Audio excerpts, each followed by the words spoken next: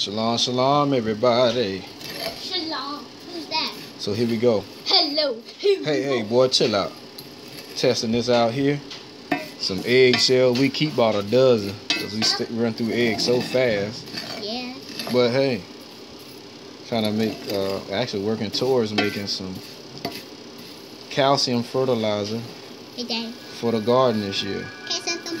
And no, some calcium fertilizer for the garden this year. As you can see, we done crushed up maybe about a dozen and a half of eggs. Well, I'll probably say, yeah, about a dozen and 3/4, something like that. But as you can see, they look ready. It's reacting. What's reacting? All the bubbles, they're coming up. Yeah, what's in there? And shells. And what? And Come on, fellas. vinegar. Yeah, and vinegar. Good job. Hey, Jose, what are you doing? Making natural calcium fertilizer, baby. Yeah. Oh, pretty soon, both sides. We just tried it on Friday. Yeah, I was just I put a little bit in there just to see how the reaction was gonna be. But look at that, y'all. Check it out, y'all. Check it out. We making natural calcium fertilizer with roasted eggshells. Roast, Todd.